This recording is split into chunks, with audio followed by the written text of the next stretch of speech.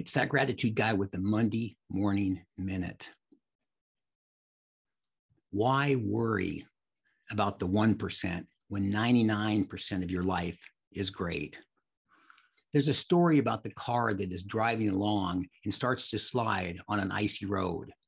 The driver keeps focusing on the tree ahead and doesn't focus on all of the open space. Of course, the driver ends up crashing into the tree because that was where their focus was.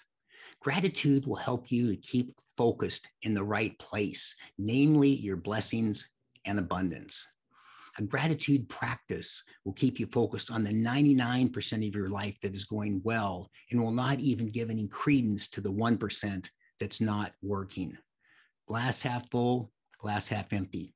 You decide. I'm not a gratitude guy. Remember, be grateful and never quit.